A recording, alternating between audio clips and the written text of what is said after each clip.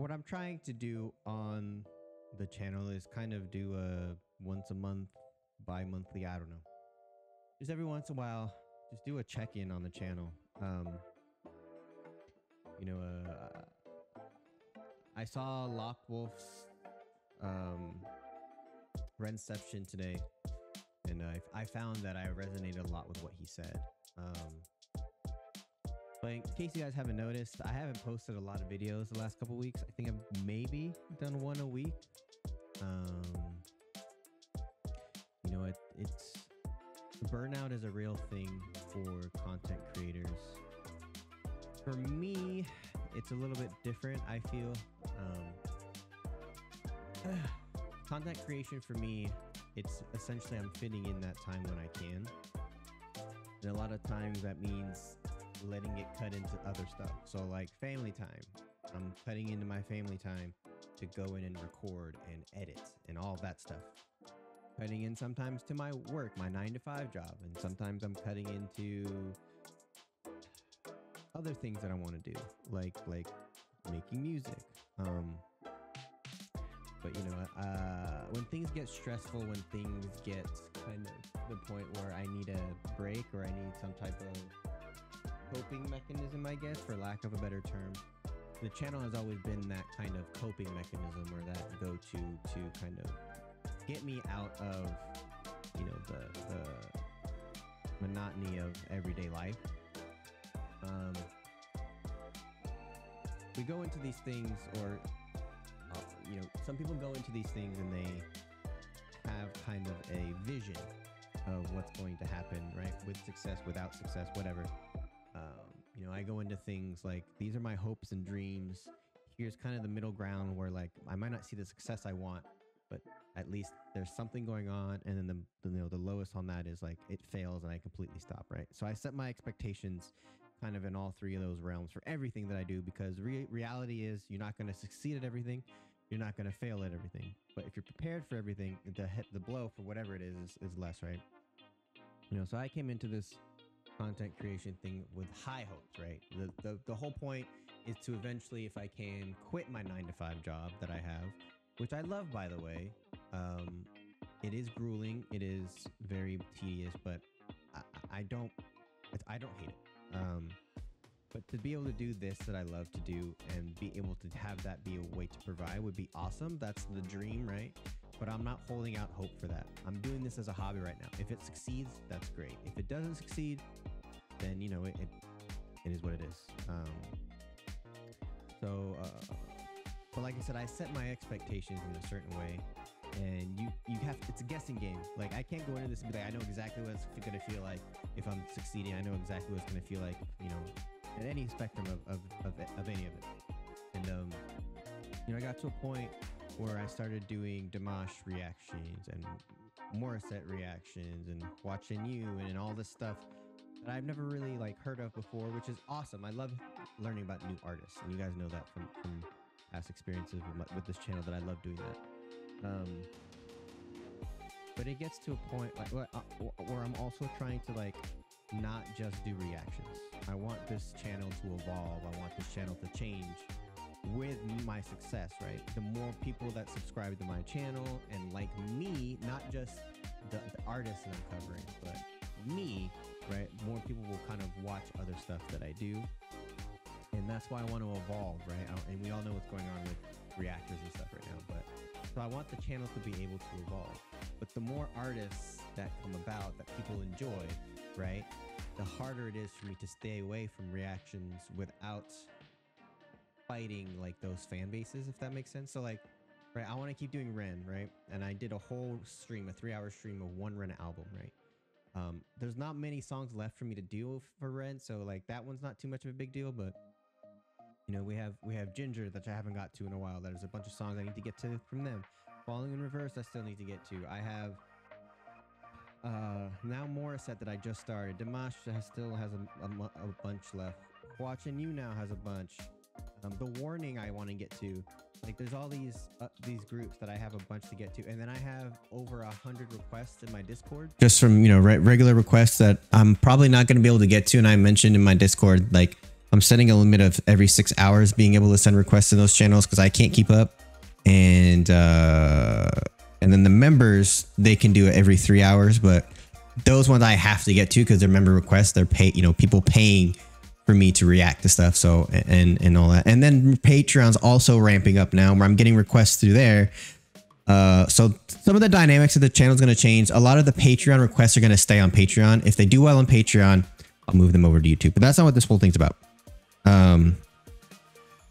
You know, I got so burnt out, and the mental kind of turmoil of doing this stuff is like, now that the channel is seeing success, which is what I wanted, right? I'm unable to accommodate my timing on it to be able to release stuff at the rate I want to release it. Therefore, I can't handle the amount of, and that's not like I'm having major success, but like the amount of the growth that's happening now, obviously with more, you know, people who like my channel, there's more demand for stuff. And it's just hard for me to keep up between my life and work and all that. So like, I just hit a point where I got so burnt out that like before, when I would get burnt out, it would just be from recording and reacting and filming and editing, to where like I would still be on my phone, like going through everybody's comments and reacting, at least reacting, but trying to respond to every single comment. I still try to do that, getting harder and harder. But, you know, these last 2 or 3 videos that I posted, I don't want to say I don't care, but like it almost gives me anxiety now going into the app and being like, I have all of these. I have like 60 comments right now I have to go through and react to. The longer I wait, the longer that list is going to get. But like, I don't have the mental capacity right now to just do it. So instead of escaping now to YouTube, right, from regular life, like my obsession now is sports. So like, I'm totally obsessed with this game on Sunday for the Niners, and sports is like, obviously, really, it is an escape from reality. That's what sports, the whole idea of sports is, right? But, you know, it's just, this happens a lot to me. For the longest time, it was like streaming was my like obsession. It was my dedication, my obsession to, but the obsession was built upon, that was my escape, right? And then it switched to video games, and I was like, well, put the two together. Let's just stream video games. So I was streaming video games. So then it was like, well, I'm getting tired of streaming. It's taking its toll on me mentally. So I'm just going to play games for a while. But then that got to the point where it's like I was doing that instead of the stuff I needed to do. So now I had to stop gaming. Okay, now I just focus on life and work. Well, now I have no escape. And I was staying up late to be able to watch videos and play games on my phone all night. So then I'm tired of shit. Then I can't get anything done during the day. So then I'm more miserable. And it's just a cyclical thing that happens with my brain mentally. But, you know, it's been weird because I've mentioned in a couple of the last videos where I just like, I'm just trying to escape from my escape, if that makes sense. Like my escape is this channel, but now that's become stressful too. So now I'm trying to escape from that through, you know, the sports stuff. Like I said, most of it's usually watching YouTube videos, but my For You page changes drastically. Right? Sometimes it's just reaction videos, like massive amounts. Other times it's sports stuff. Other times it's video game videos. Like it depends on where my brain is at. But now I'm at the point where it's like, I'm trying to escape the escape, but now my stomach's been shit all week because I'm like just nervous about this game. So now I'm trying to not watch that. So now I'm trying to escape from the escape from the escape. And it's just like, my brain can't catch up with everything. So like, and then I'm having anxiety because I want to do all of these things. I want to work on my song. I'm so close to finishing. But if I do that, then I can't record and edit these videos I want to put out. But if I do that, I can't get work done. And if I can't get work done, then I have to work on the weekends and I can't spend time with my family. But when I am with my family, because I don't have those escapes, I'm escaping on my phone and on YouTube and Instagram all day instead of spending time with my family. So like, I'm in this weird spot right now where, and I'm chalking it up to like working through stuff in therapy. And I really do think that that plays a part of it. I think this is also the first Christmas with like my mom completely out of my life. So I think that's kind of in the back of my head of just, you know, it affects you. I made that decision and I still think it's the right decision, but it's still like, it's a different dynamic, you know? And it's just something that I have to figure out. I think that plays a part. But yeah, you know, I'm throughout the day, throughout the evening when my kids come home and stuff, I'm very like, I have a really short fuse. I'm always on my phone and I'm like present, but I'm not present. And it definitely is affecting me. Like in the moment, I'm just somewhere else. But then when I come out of it and I see like, oh, look, the kids are next to me, but I'm not even interacting with them. It makes me feel guilty. It makes me feel like I'm a bad parent. And that's one of my biggest things in therapy is not feeling like I'm enough for pretty much everything. YouTube, work, house, family stuff, parent, husband. I always feel like I'm never living up to my expectations for myself on that. And I always feel like I'm failing. So then I'm trying to overcompensate. And then because the overcompensation is already more bandwidth than I have, I'm failing at that too. So it's just like, my mental's been pretty shitty lately. And I'm sure people in the Discord can tell, like I used to send messages almost all day to keep the community engaged. And they've been really great about staying engaged and stuff. And I don't want to be social. I haven't talked to any of my friends in a while. My dad and I always talk about football, but that's really about it. My wife and I watch a couple TV shows in the evening. We go to bed and it's this repeat type of thing. I don't know, man. Like, I'm not even emotional talking right now. It's just like I'm numb to everything just because that's how I get through the day. If I take a moment to feel something, then I'll have that 30 minutes of like crying or whatever. And that's time I don't have. Like, I don't have time for that. But yeah, this isn't an excuse of why I haven't been posting stuff. It's just, I really do think everybody needs that mental break from whatever it is ailing them. And you know, I set myself up to succeed, but in doing so, like, you're also setting yourself up to fail. You know, I created those other channels that I have, my music channel and my gaming channel. And the mentality there was all these things I want to do, but I want my main channel to stay kind of with the theme it has and take the other stuff I like to do and kind of separate them into other channels. So that way this channel doesn't get affected, but I can still do what I want. And if people like that stuff, they can go subscribe there. If they don't have to, right? And they're not getting bogged down with stuff they don't want to watch. But at the same time, now instead of worrying about one channel I have to put videos onto, I have to worry about 3 channels I have to put videos onto. You know, it's a lot of this stuff is self-inflicting, and I understand that. It's just a lot. I think you guys can tell, like, even just this video, it's my mind is always in every direction at once. You know, and TCF in my Discord says that she thinks I'm neurodivergent. That remains to be seen. You could be right. I haven't been diagnosed with anything, and I don't really think I'm gonna like try and get that. But you know, that's kind of where I am. You know, a lot of people have, like, you know, they have their own addictions.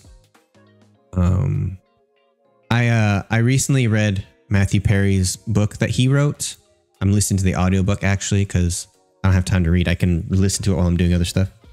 And I resonated a lot with what kind of caused him to get to where he was, to be addicted.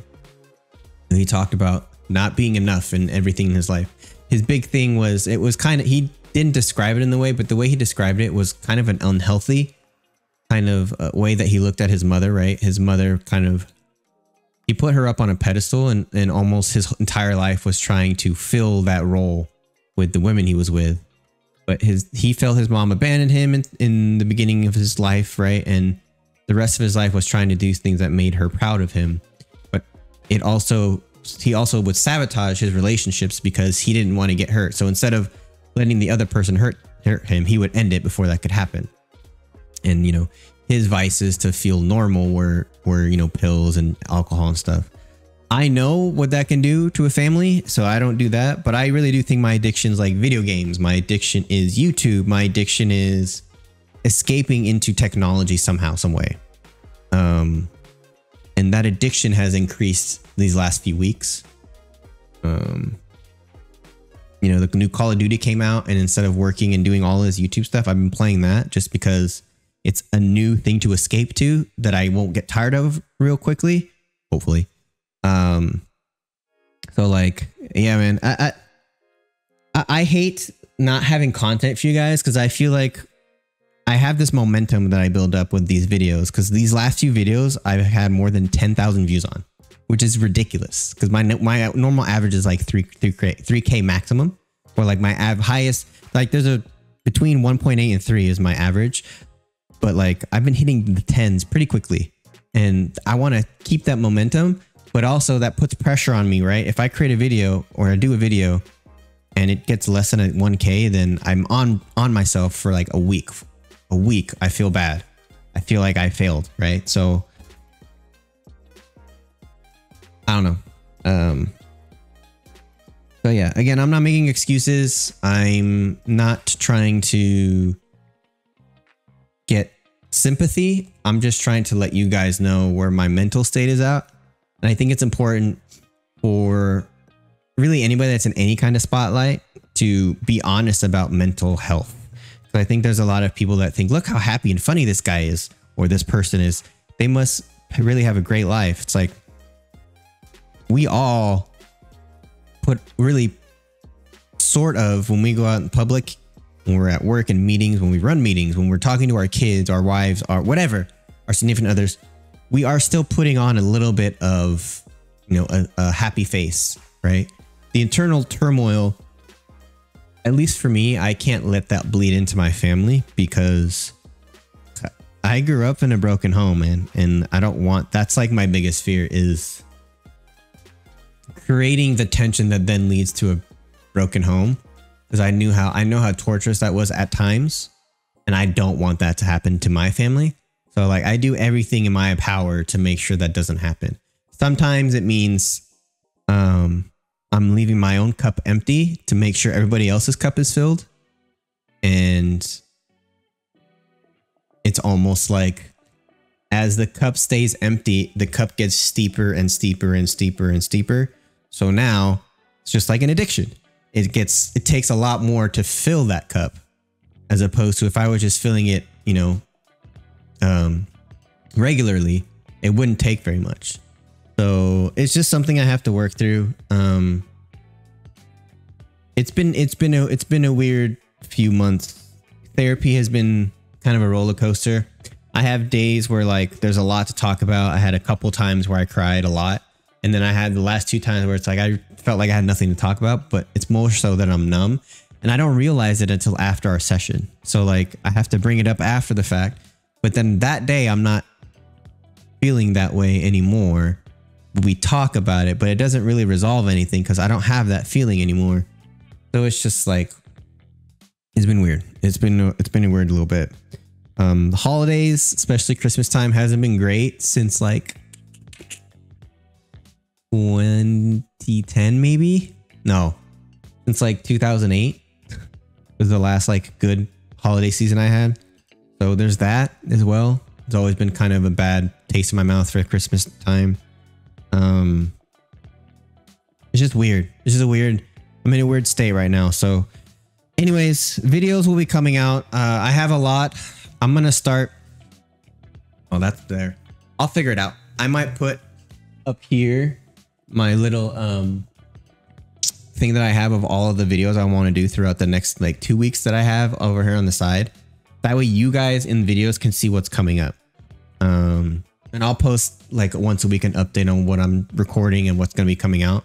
Just so you guys are aware. And it keeps me honest. If I say you guys, hey, I'm going to do this, and then I post that once and I never do it, I don't really feel that repercussion. But if I say, this date I'm releasing this, and this date I'm releasing this. It'll keep me honest, and it'll make sure that I get it done. So, and I don't want you guys to feel like I've lost the passion to do this. That's not what it is at all. It's just that I have a lot of different passions that instead of taking them one by one, I'm trying to jam pack them all in together. And now they're like clashing with each other. And I'm not sure how to organize all of that stuff, both in my brain and literally like setting time aside to do it all in an organized manner. So these are things that I have to learn as I go through this process of being a content creator, right? It's one thing when you're playing video games on stream. Like you can literally go in and like have a few bullet points for the 3-hour stream and then play the video games you want to play and be done with it, right? It's really, I don't want to downplay it, but it's really not that difficult to at least go into a stream and have a decently entertaining stream like that. When you come into content creation, right, it can get very repetitive with reaction videos. So like, I want to keep things fresh, whether that means I'm adding different types of content like I've been doing or doing things a different way. Like the template for my videos have changed a lot, you know, whereas I have the same intro, like members of the Fly Music Society, but then I changed that. I changed the way I edit stuff. I've changed the, you know, how things look, right? Every other video or every 4 videos or so, I have it to where I'm on the one side and the video's on the other side. And then I go back to the normal of me and it in the corner, right? I just try to change things up to keep things fresh and interesting. Both for me, so I don't get bored, and for you guys, so you guys kind of don't get bored either. But I will say, like, every single day, even when I'm like trying to escape from it, I have this thing where I'm thinking about like, oh, what are my next few videos going to be? So it's always on my mind. But I might not always physically do the things that are on my mind just because I don't have the mental capacity at that moment. And, you know, yeah. Anyways, so expect a few videos next week at least. I'm almost done editing the first part of the Ren Freckled Angels album. It's like going to be 3 or 4 songs. I might do it in 3 or 4 parts, and then a couple other videos that I'll hopefully be recording over the weekend. So I really do appreciate you guys making my channel grow so quickly. It's kind of insane. In the last week and a half, it's gone up 2,000 subscribers. A friend of mine, when I posted hi Ren like a couple weeks after, he's like, dude, I expect you to be at 10K by the end of the year. And I was like, maybe. And then last month I was like, I'm only at 4K. So I haven't even gotten half of what I need to get there. I don't think it's going to happen, but in 1 month, the way I grew 2K in 2 weeks, in 1 month, I could grow 4K if it stays up, and I'll be right there. So that's insane to me. That's a huge milestone. So anyways, I really do appreciate you guys so much for the support, and stay tuned on Patreon, because there's going to be a lot of stuff there that's going to be only on Patreon moving forward. So there's going to be a little bit of separation of duties between Patreon and YouTube. Patreon's going to be more for the paid requests that I'm not necessarily sure people on YouTube will want to watch. YouTube's going to be the stuff I want to watch that weren't requested, that I think more people will want to watch. And then if the stuff on Patreon does really well with the people on there and it gets a lot of feedback, then I might put them on YouTube.